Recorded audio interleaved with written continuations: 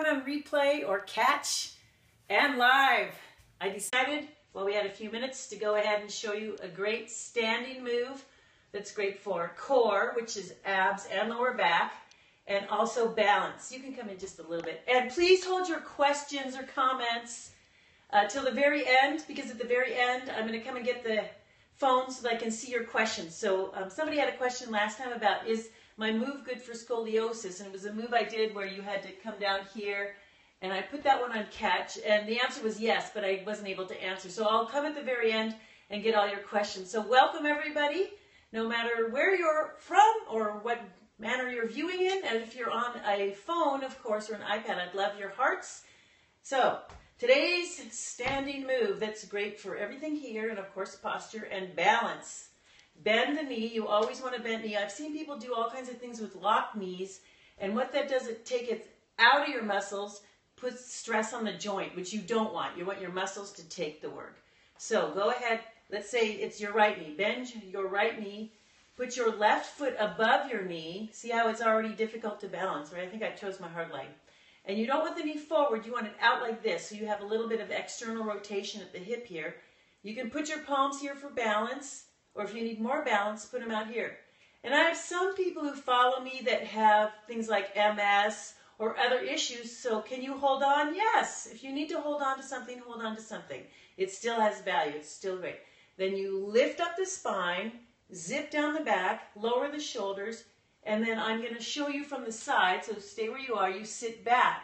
And then what that looks like from the side is I sit back like this. So what you don't want to do is come here and then lean forward. As you see, all that does is kind of take me out of my abs. My abs are no longer working, and it throws me off balance. So you basically shoot your hips. Woo! I should have done. Shoot your hips back. Now, if you want to challenge yourself even more, I'm going to move the hands. So I'll show you that on the other leg.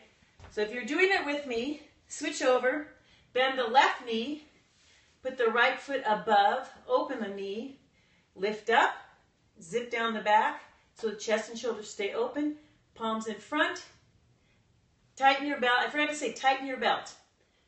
Then sit your hips back, and now to make it harder, take the hands. So when they're smaller, it's harder. When they're bigger, it's easier.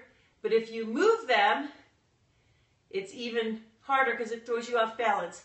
And today I have shoes on. The one I showed you last week, I took my shoes off. This one, so I'll just tell you, if your toes curl up like this inside your shoes, uncurl them and splay them out like that to make it even harder for your muscles. It will feel easier if you cheat, but that's cheating, of course. So you splay them out, make your muscles work a little harder.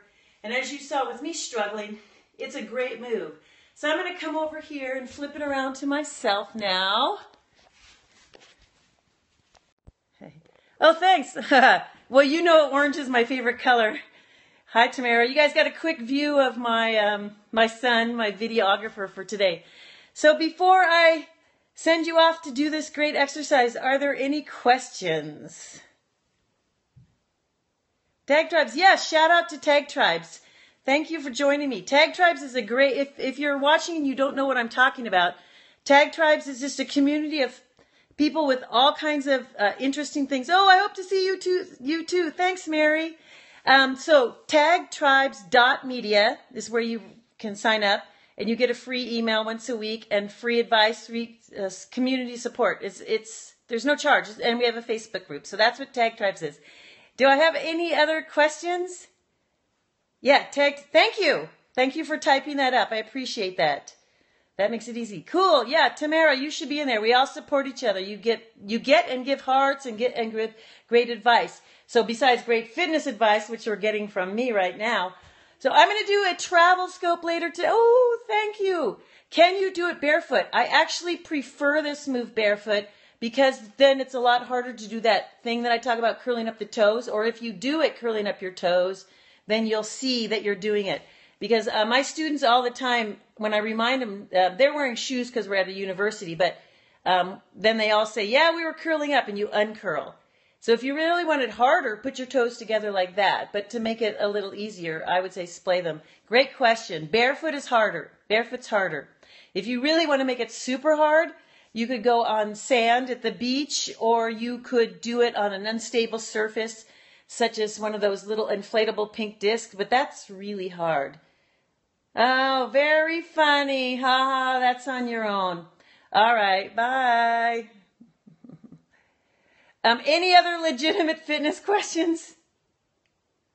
Otherwise, I'll say goodbye until later today when I'll be out walking in beautiful Santa Barbara after I drop off my son for his football. Just your little joke. Yes. Well, is the emphasis on little or joke? Okay, very funny. Thanks, Tamara. You have a great weekend too. I'll see you all later.